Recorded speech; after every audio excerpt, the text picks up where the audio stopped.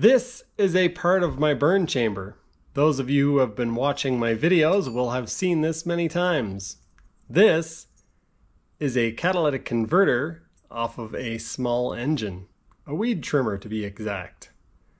I am going to find out what happens when you put a catalytic converter inside of your diesel heater.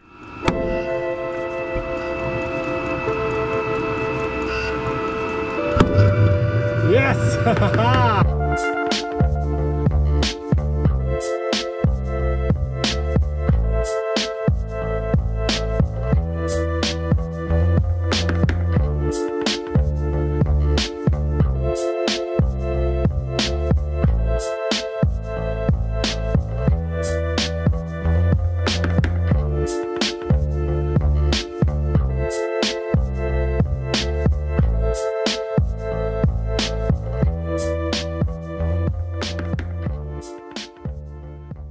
What's up everyone, and welcome to Lowered Expectations. Thanks for lowering your expectations and hanging out with me here. In today's video, we are going to install a miniature catalytic converter inside of my diesel heater and attempt to burn waste motor oil. For those of you who follow my channel, you will know that burning waste motor oil in my heater is not a new thing, but we've never tried it with a catalytic converter before, and that's what we're going to do.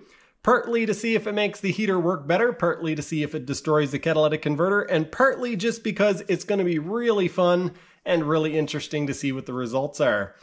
A big thanks to Dustin for not only coming up with this idea, but for also supplying the catalytic converter. This video wouldn't be happening without you, so thank you from me and from all of my viewers. I'm sure they appreciate it. A big thanks also to everyone who supports my channel, whether that's subscribing to the channel, leaving likes on the videos, or getting involved in the comments section. It is people getting involved down there that caused this video to happen, so go on down there, leave me your ideas.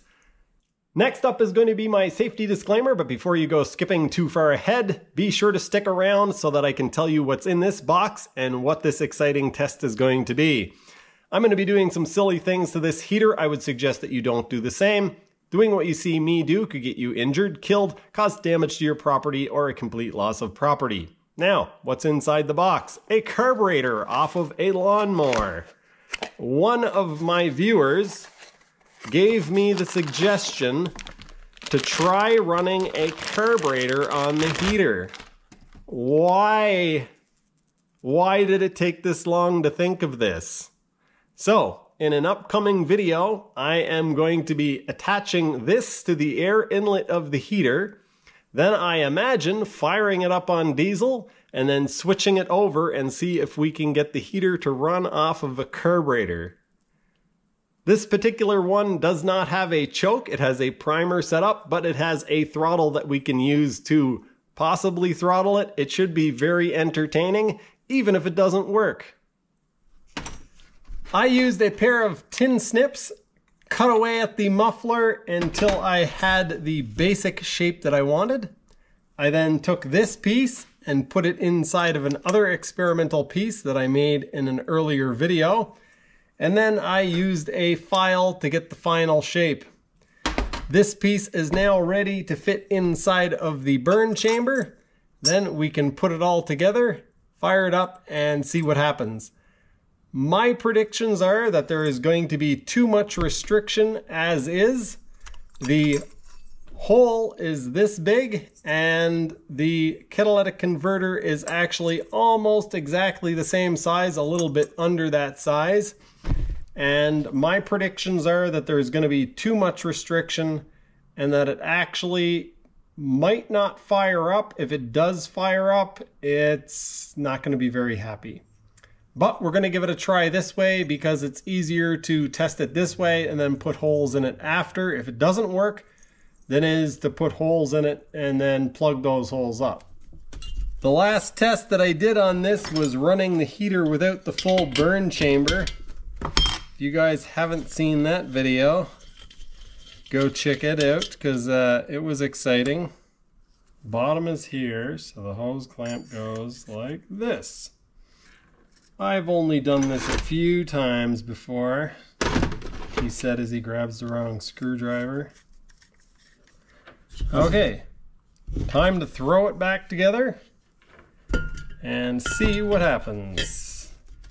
If you take a look over my right shoulder, you will see a box that was sent to me by VEVOR that says ultrasonic cleaner on the side. I will be doing a video on that in the near future, so if you don't want to miss that, be sure to subscribe and click the notification bell. For those of you who don't know, I have partnered with VEVOR and I have an affiliate link to a heater that is similar to the one that I will be using in this video. If you guys are interested in purchasing one of those and helping me out, you can use that affiliate link. There is also a coupon code VVS10 for $10 off or VV promo for 5% off store-wide. If that sounds like something you'd be interested in, all the information is in the description below. Go check it out. I've got this thing all hooked up and I'm just about to test fire it. Before I do, I just want to say that I think this is probably one of the silliest tests that I've done so far on this heater, but I also think that it will probably get a lot of attention because I know if I saw a video that was titled "Testing a Chinese Diesel Heater with a Catalytic Converter," I would have to click on that video. So let's press the power button and see what happens. My prediction is that it doesn't start up this time and we have to remove the catalytic converter and drill some holes in it to give it a little bit more flow. If it does start up this time around, I will be super happy that I'm wrong because that will mean less work for me. There's a bunch of smoke coming out. Oh, and it lit.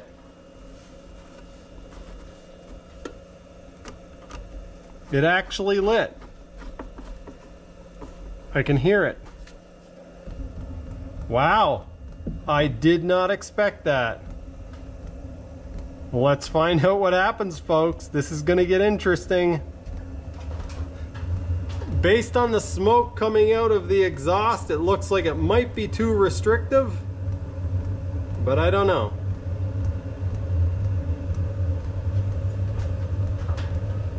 Oh, it's cleaned up.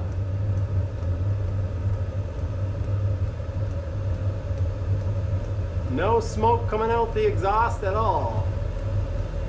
Little zoom in. Nice and clean. Catalytic converter for the win.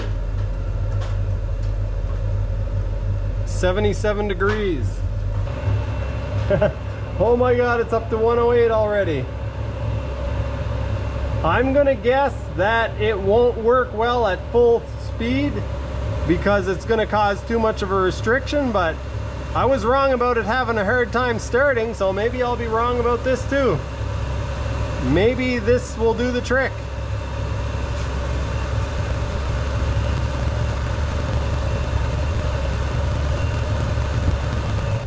All right, so we're at setting 3. It ramped down. I've already set a 5-minute timer, but because these numbers are still climbing, I think what I'm going to do is crank the speed up and see if the temperature keeps going up. My predictions, I was wrong last time, mind you, but my predictions are that it is going to struggle when we start pushing it in the higher settings because the catalytic converter is restricting too much flow. But let's find out. It'll be very interesting to see what happens with this number and this number when I turn it over to the waste oil mix, because when I do that, there will be a fair amount of unburnt gases going through it, and it should produce a significant amount of heat. All right, temperatures are still climbing in the setting 5. I'm gonna crank it all the way up to setting 6 and see what happens.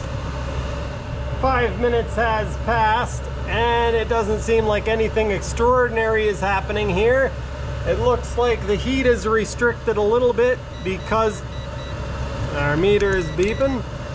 It looks like the heat is being restricted a little bit based on the lack of flow. I don't know why it's dropping all of a sudden. It was at 198. So I am going to start feeding waste oil into it and we will see what happens to these temperatures.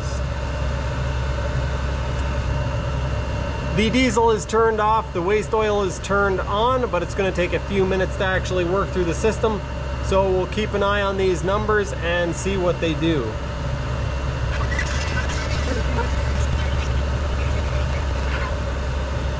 It is now burning the waste oil. The temperature here has dropped. The temperature here seems to be going up a little bit. I'm going to set a timer for 5 minutes and we will see what happens.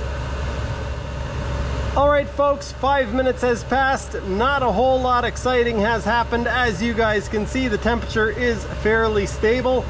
I'm going to show you guys the exhaust now and show you that there's not a bunch of smoke coming out of it. So maybe the catalytic converter is actually doing something, but this temperature is actually quite restricted. So after I show you guys the exhaust, we're actually going to turn this down to setting 4 and see if we get more reasonable numbers out of this.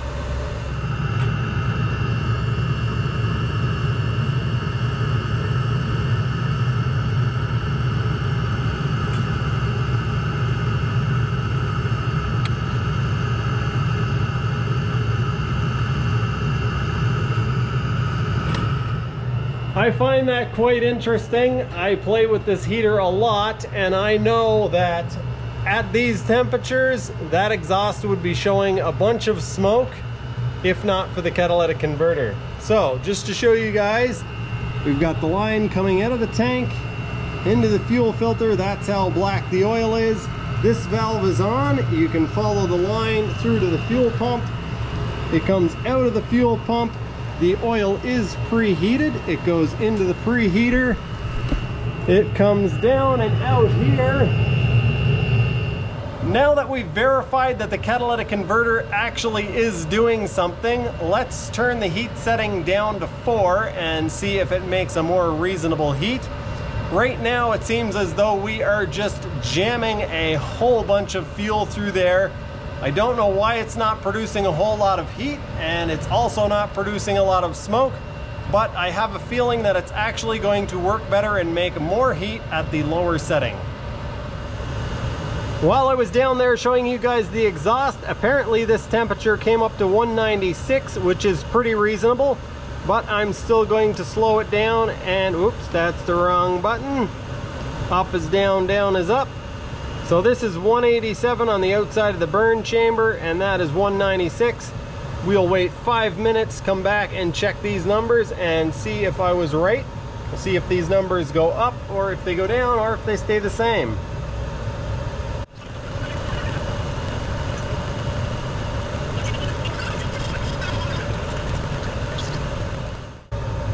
Alright folks, it has been 5 minutes and I don't know what to think. The temperature here has gone up. The temperature here has gone down a couple of degrees. Let's go up one step and see what happens to these temperatures. Once again, 5-minute timer. Here we go.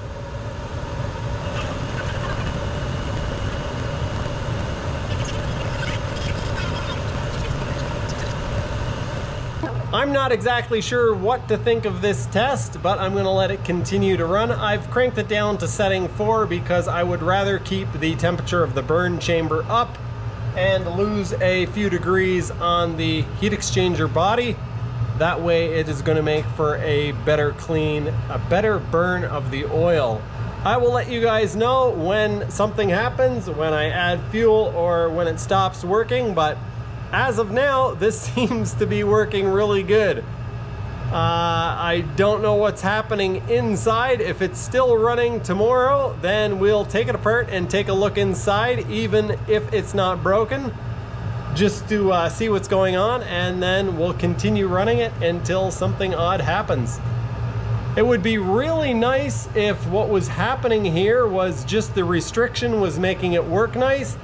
But I have a feeling that the catalytic converter is actually doing catalytic converter things, and that's why this is working as well as it is.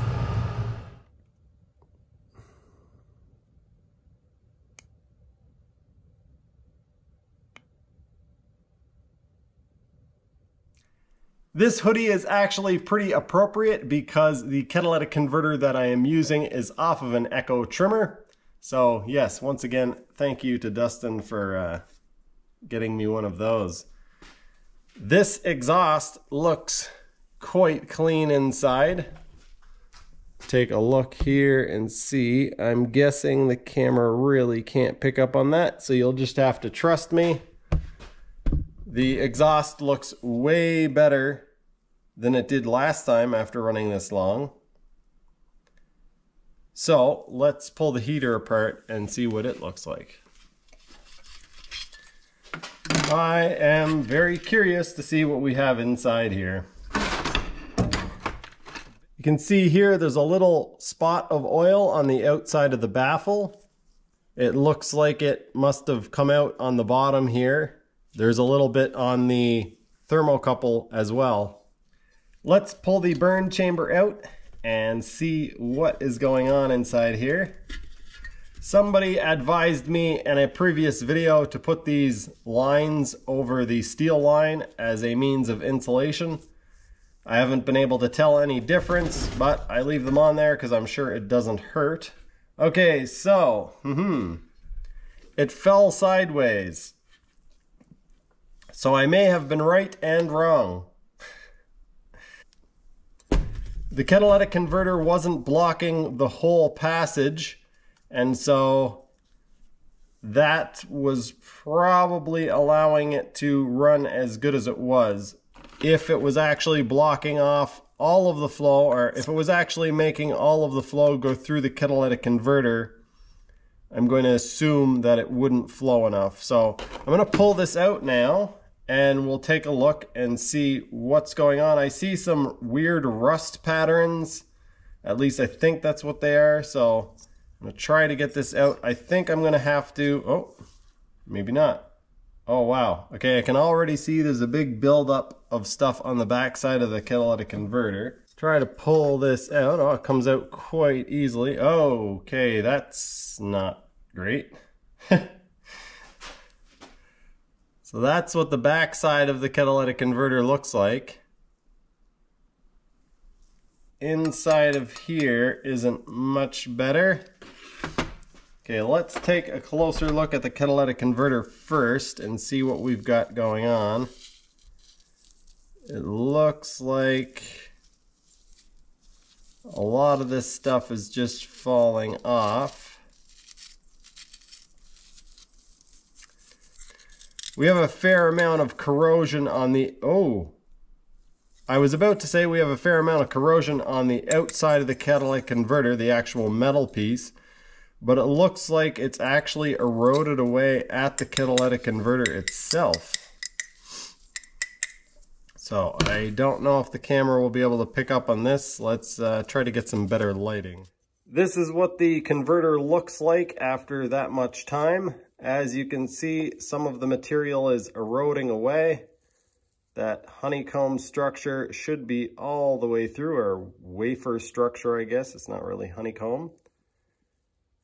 I don't know if that is due to the heat or due to the catalyst, yeah, whatever you call it. I assume it's because of the heat. That it doesn't look good.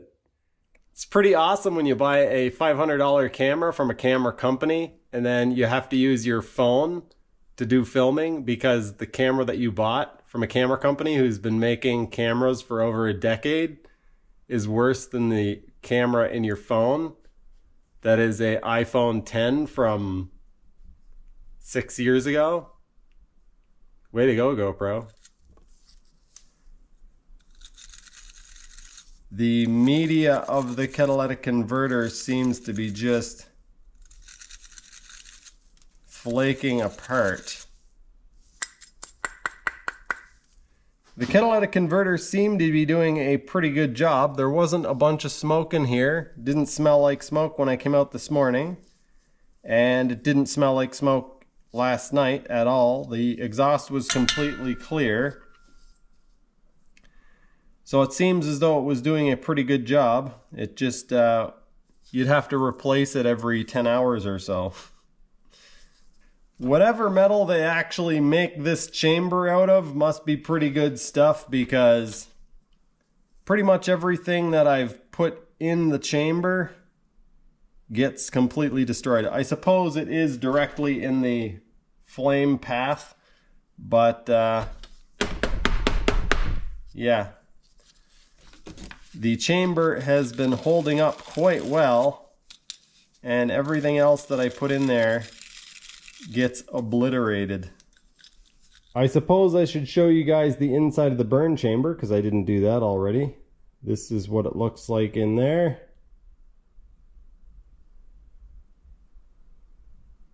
I don't know what to think of that. And now I'm going to split the burn chamber, and we'll take a look inside. Okay.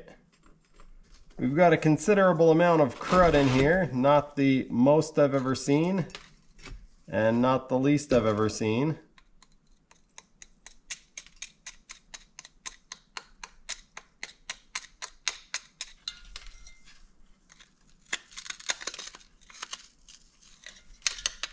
It looks like it's gonna clean up pretty easily.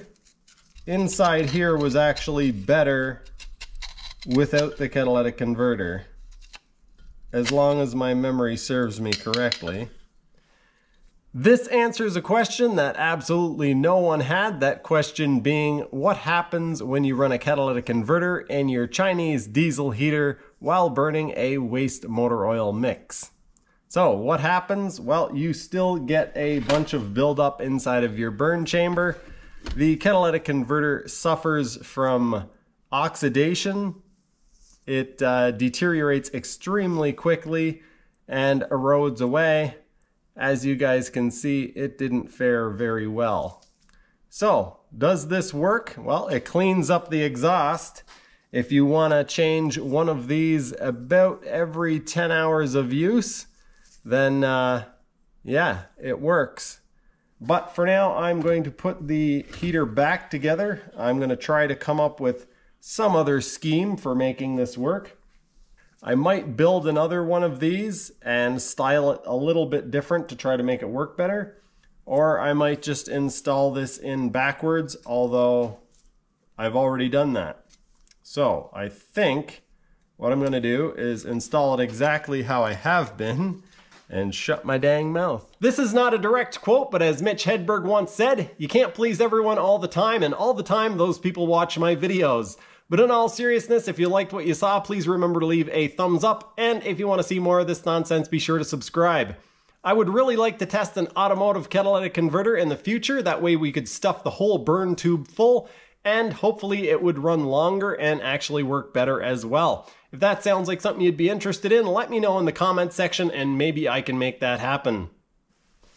Remember, it was a viewer suggestion that made this video happen, and also one that is going to make this one happen. So if you have an idea that you would like to see come to life, let me know in the comment section below and I'll see what I can do.